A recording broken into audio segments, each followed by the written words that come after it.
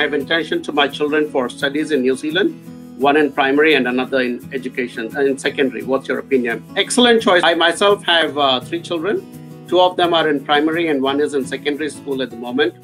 I am so pleased by the education quality and the way my kids are growing up in New Zealand. So fantastic opportunity to send your children. If you can afford to send them, we will take, we are here to help you with that.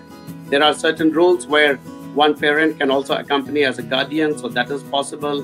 If parents cannot accompany, then there is also a possibility of other options.